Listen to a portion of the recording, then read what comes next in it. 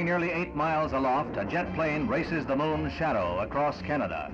Astronaut Scott Carpenter is among the observers aboard the speeding plane, gathering both data and photographs. This rare spectacular is caused when the moon comes between the Earth and the sun, blotting out Old Sol. To the ancients, this was a cause for superstitious alarm.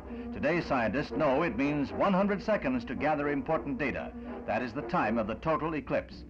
This base in Manitoba not only records visual, electronic, and photographic data, it also sends rockets aloft to study eclipse effects on top of the Earth's atmosphere.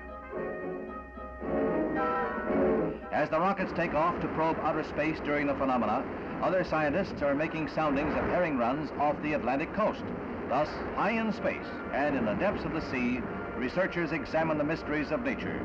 There's no mystery about the next total eclipse in the U.S., however. It will be March 7th, 1970.